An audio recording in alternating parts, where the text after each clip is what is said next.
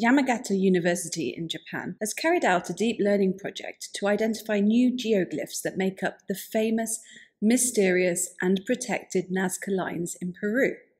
These finds were then verified by on-site archaeological surveys.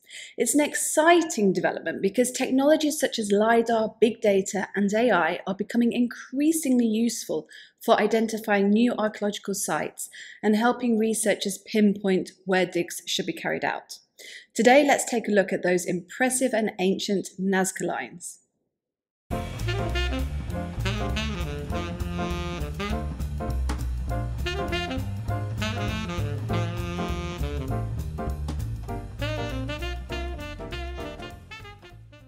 Before I discuss the latest geoglyphs to be found by Yamagata University, I'm going to give you an introduction to the Nazca Lines and why these ancient phenomena are seen as rather mysterious.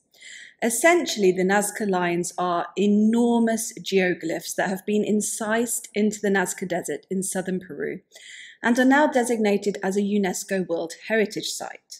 To give you an idea of what they look like, here's one known as the pelican. They were mostly created by removing about 10 to 15 centimeters, so 4 to 6 inches, of iron oxide coated pebbles from the surface of the desert, revealing a yellow-grey subsoil underneath, which then makes up the outline of the geoglyph. Covering around 450 square kilometers, that's around 170 square miles, they take a variety of different shapes, including lineal, figurative, and geometric. The glyphs have been attributed to the Nazca culture, who inhabited the area between 100 BCE and 800 CE, a time period which has been further divided into the Proto-Nazca, the early Nazca, the middle Nazca, and the late Nazca. As well as constructing the geoglyphs, which must have required a tremendous amount of social organization, the Nazca culture also built underground aqueducts known as puqua, which were used for both irrigation and domestic water supplies, and a non-urban ceremonial site, Cahuachi, which consisted of earthwork mounds and plazas. The Nazca people also produced a lot of very distinctive textiles and ceramics. In recent years, geoglyphs have been discovered in the Palpa province as well, and these are thought to have been created by the Paracas culture as much as 1,000 years earlier than the Nazca Lines. This one is known as the candelabra. These geoglyphs are mostly found on the slopes of hills rather than on the desert valley floor as at Nazca. It's thought Nazca society evolved from this earlier Paracas culture, who produced complex textiles and embroideries as works of art and also had sophisticated water management systems. Some of the Nazca geoglyphs are as long as 370 meters, so 1,200 feet. Due to their vast size, they are more easily seen from the air than from the ground, although there is good visibility from the surrounding hills. The figurative geoglyphs include representations of animals, humans, plants, and tools. Experts have categorized these into line type and relief type. The line type glyphs were created by removing black stones in a linear pattern, revealing the white sand underneath, whereas relief type glyphs combined both black stones and white sand and have been further characterized into 4 subtypes. In these images, A is a line type glyph, whereas B, C, and D are relief types. Here are a few more examples of figurative geoglyphs which have been identified as a monkey, a spider, a hummingbird, and a flower. Scholars think that the line-type geoglyphs were created during the early Nazca period because they bear a resemblance to the iconography on pottery belonging to that time. However, they have suggested an earlier date for the relief-type glyphs, putting them somewhere between 400 and 200 BCE because they are similar in appearance to contemporary petroglyphs. Petroglyphs are decorations and figures etched into rock faces. So it's possible that the creators of the petroglyphs decided to make much larger scale versions of them on the desert floor. I think it's rather interesting that the relief type glyphs are older than the line type ones, considering that they would have been more complicated to make. What I also find interesting is that the Nazca culture built such huge mounds. The Americas were a hive of activity in ancient times when it came to earthworks and stone monuments, which shows that all the cultures who embarked on such construction projects had sophisticated ritual needs. I wonder if whatever took place at the Nazca Culture's Ritual Center at Cahuachi had any relationship with the geoglyphs. It's also worth mentioning at this point that enormous geoglyphs have also been found in the Amazon.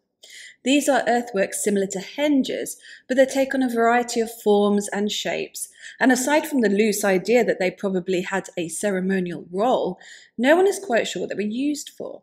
But my point is that whether we are talking about geoglyphs, earthwork mounds, or stone monuments, enormous resources and organisation would have been needed, so their importance must have outweighed the effort invested in them. I found an aerial video of the Nazca Lines, which is available under a Creative Commons license, so I'm going to run that here while I continue talking. So that brings me to all the different hypotheses regarding the Nazca Lines' function. Obviously, it's not known with any certainty what they were created for, but archaeologists think they probably played a religious role, perhaps associated with ceremonial pathways.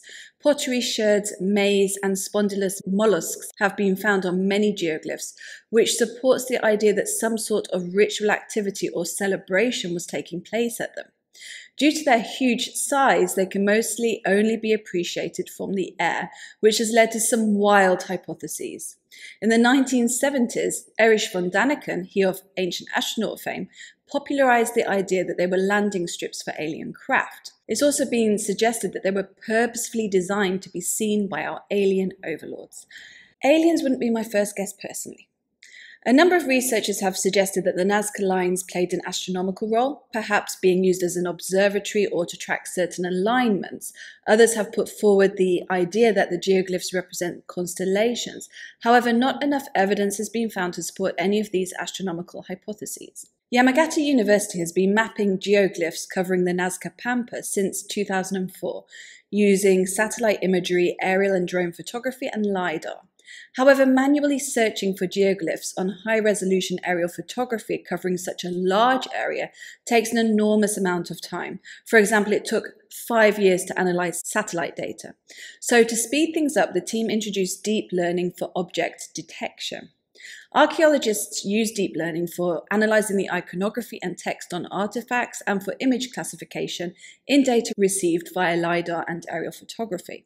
Yamagata University faced certain challenges when applying deep learning to the Nazca geoglyphs.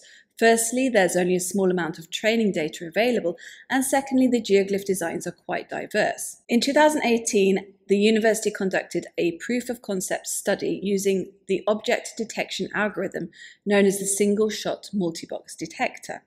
The aim of the project was to identify new geoglyphs from aerial photographs. The images were taken over the Ingenio Valley in the northwestern sector of the Nazca Pampa. After a successful test phase using training data, the system identified 4 new geoglyphs, which were subsequently confirmed by on-site surveys. The results of this project have now been published in a paper, which I'll put the details of in the description below. These geoglyphs were a relief-type humanoid holding a club in its right hand and measuring 5 meters in length, a line-type pair of legs measuring 78 meters in length, a relief-type fish with an open mouth measuring 19 meters in length, and a line-type bird measuring 70 meters in length. The project concluded that deep learning is an excellent tool for researchers since visual inspection is not always reliable. Although the hummingbird geoglyph is famous and a lot of attention has been paid to it, the humanoid geoglyph close by had never been detected until machine learning was applied. Deep learning also speeds up the process by which geoglyphs can be identified, recorded, and protected before destruction, which there is unfortunately a risk of. However, one drawback was the detection of geometric and straight-line geoglyphs. The system over-detected such patterns and wasn't able to differentiate between these types of glyphs, modern roads, and ruts. So at this point, it can only be applied to the figurative geoglyphs. What do you think about the Nazca geoglyphs, including these fascinating new ones? Personally, I'm almost more interested in the straight line glyphs than the figurative ones. The figurative ones could easily have had a ceremonial role in my opinion, especially since they take the form of flora and fauna found in the natural environment. Most ancient cultures had a strong relationship with their surroundings. However, the straight lines are quite strange. I just can't quite figure out what they would have been for. Maybe they were causeways or something like that. Let me know what you think in the comments. I hope you enjoyed this video. Thank you for watching. I just want to say a big thank you to my patrons and channel members for all of your support. I really do appreciate it, and I'll catch up with you next time.